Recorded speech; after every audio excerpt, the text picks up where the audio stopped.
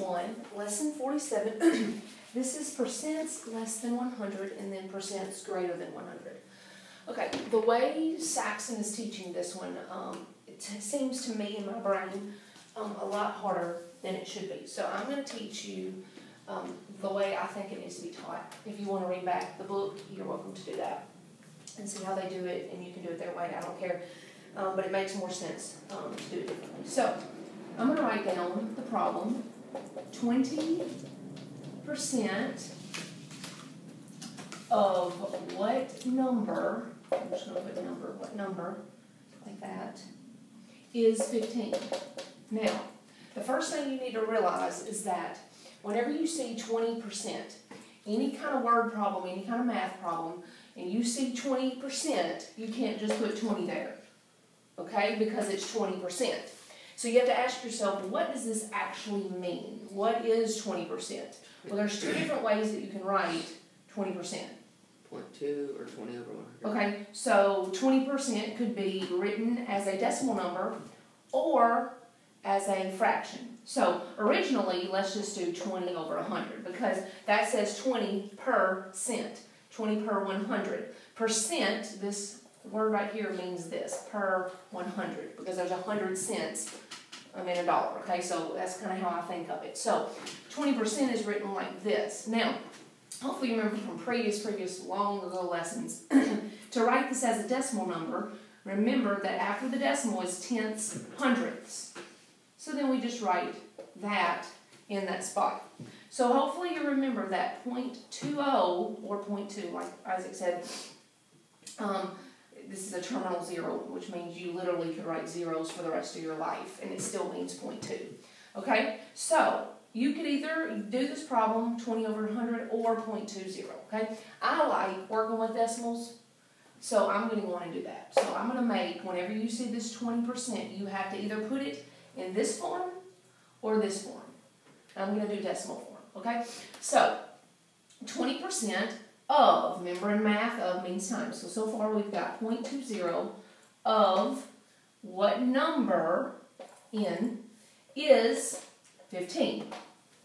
Then it becomes a normal math problem that we work all the time, okay? So since we're trying to get the n by itself, we want to take this times 0.20 and divide by 0.20. So when we do that, we would end up getting 75 as the answer. Okay? Final answer. All right. Now, let's do a few more of these just so you're making sure you're understanding. Because then we're going to get different kind of word problems.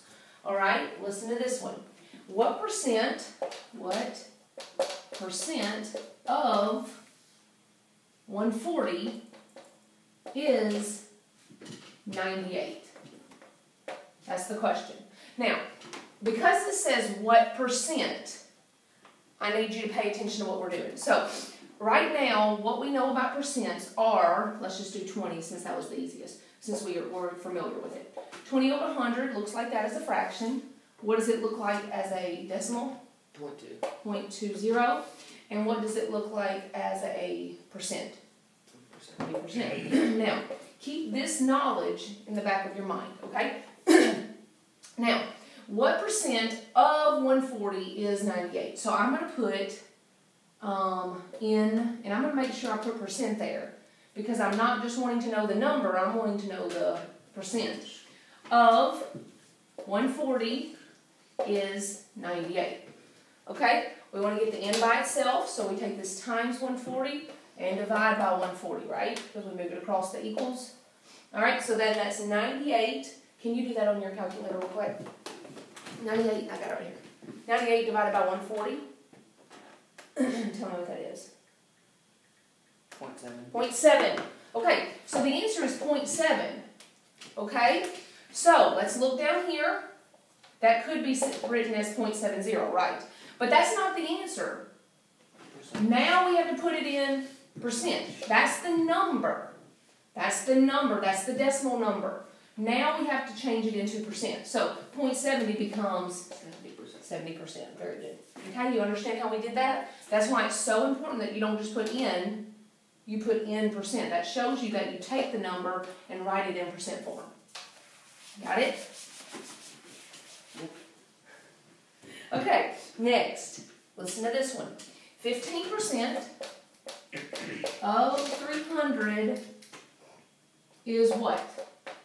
Okay, so how do I write? Remember what you do with 15%? 15. We can put it 15 over 100 or a decimal number, 0.15 of 300 is n. This actually, we don't have to do anything because we got the n on that side. So that times 300 is 45. Okay, final answer, n equals 45. Now, we move over and they want us to start doing percents greater than 100. So listen to this. What number is 160% of 60? That's the question. Now, I want to talk about this 160%. Okay? If I have 100%, what does that equal as a number? 160. Okay, no. What does 100% equal as a whole? That equals 1. Okay, now stay with me. 1.6. Yes, so what does 160% equal? 1.6. Now, if you don't know how to do that, just take 160, and remember percent means over 100, right? So if I take 160 and divide it by 100, there's actually, I can do this and fulfill it. Okay, but there's actually an easier way. 160 divided by 100. Anytime you are dividing by or even multiplying, there's an easy thing that you can do with decimals. Dividing by 100 means I have 2 zeros. So I can divide by 100 just by moving a decimal number. So 160 is a decimal at the end, even though you can't see it. So because it has 2 zeros, you can move it to the left. And it becomes 1.60. Okay? Now if it said multiply by 100, then you would take your decimal and you can move it 2 places to the right when you multiply. Remember that whole rule? Mm-hmm. So we're dividing by 100. Now if you don't remember all these rules, just do it down here. You'll end up getting 1.60. But you don't have to put that 0, but okay. Anyway, so you just need to know this because this 160% I'm going to make into a number. Remember, you can't leave it as a percent in the problem. So now, let me change this. 1.60. What number is this of this? So it's basically asking what number equals 160 of times 60. So that, if you take 160 and times it by 60, you're going to end up getting 96 as your answer. Okay, I'm not going to do the math here. Okay, I'm just going to walk through how to do this. Now, this next problem I really need you to pay attention to. So focus, focus, focus. If you hear something like this, if 75 is increased by 150%, what is the result? So I'm going to write that down. If 75 is increased by 150%, what is the result? What is the answer? What is result? Now, if you hear this, is increased by, and you have in a normal problem, but you are talking about percents, it becomes something totally different. Okay, so that's what I was trying to focus on, okay? So if 75 is increased by 150%, here's what I need you to do. Well, I guess 2 years ago, you can do it the way Book does it. So confusing. So I'm going to do it the way that I think is the best. So I taught you, if you followed my videos in any way, how to do these by doing this. We're going to make a percent chart. Do you remember that? So we've got percent and actual count. All right? Now, when you're working with percents and actual count, you have 3 things on the side. And the 3 things that we're working with is the original number, the original percent, the original value, how much it is increased or decreased. So we always put a plus negative. Hopefully you remember that, or plus minus. That shows the degree that it has gone up or the degree that it has gone down. It could have said decreased by. And then you have the new amount. Those are the 3 things that you need to remember when you're working with a percent and actual count that says this in it. Okay, so what is the original number? 75. If 75 is increased, So 75 is the actual count, the actual number, okay? And what percent is a normal number worth? 100. So just in and of itself, that's the original price, that's the original percent, okay? And then it says it's increased by 150. So 150 what? 150%. This is where the increase or the decrease percent goes, 150. Now, what is the result? If 75, the number, is increased by that, what is the result? Are they wanting to tell me what is this result? Are they wanting to know what is the final amount for percent? No. They're wanting to know what is the final number once you increase it. So the final number would be actual count, and that's the new number. So I'm going to put N. Did you get that? Yeah. They're not wanting to know the increase in the number. They're wanting to know the final answer once we increase it. Got it? Yeah. Okay, so we kind of need to either fill in this number or fill in this number. And we're not even going to need this because they're asking us the result, so we're needing this answer. So, can we figure out what the new percent is? 250%. 150 plus 100 is 250. Now, hopefully you remember from previous teachings, you take one row that has everything you need and one row that you need to know about. Yeah. We need to know this. So we take this row because we need to know it, and this one has everything we need. So those are the two rows we're taking. So what you do, I'm going to remove this, okay, is you take this 100 and put it over the one you need. So these are the two things we're working with. I'm going to erase this to show you. I'm going to go 100 over 250 equals 75 over N. Got it?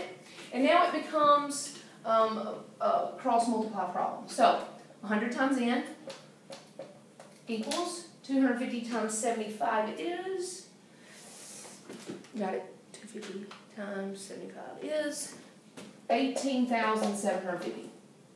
Okay, now we want an N by itself, so this times 100 becomes divide by 100. Okay, and when you divide that, remember when you divide you have two zeros, so it's going to go 1, 2. So the actual number is going to be 187.50. That's our answer. So remember, the original amount was 75, and then when we increased it by 150% and got 250, our new amount is 187.50. Got it? Yep. There, see how we did that? Yep. All right, last problem. You need to watch that one over and over, you can. All right, 47.6. Listen to this one. What percent of 90 is 306? Now, again, we're working with what percent. They don't tell us. So remember, put in percent. We don't want to just put in, we want in percent. Of times 90 is 306. Got it? We want n percent by itself, so we take this times 90 and divide by 90. Okay? 306 divided by 90 is 3.4. Now, that's just our answer. Right? Okay? So I'm going to come down here. Remember our 20 over 100. 0.20 is there as a decimal, and 20% is, so this is fraction, decimal, percent. We have a decimal answer, okay? 3.4, we had 0.20. What did I do with the decimal to get it from here to here? I moved it 1, 2 to make it 20% or 20 point. You can put it in if you wanted to. So here I'm going to go boom, boom. Just like this one went boom, boom to get 20%. Boom, boom. Fill it in. And what do I have? 340%. Final answer. Okay? So, it's important. This, you do this, and then you don't just leave it as an N answer. You change it to percent here. Okay? Yep. That is lesson 47.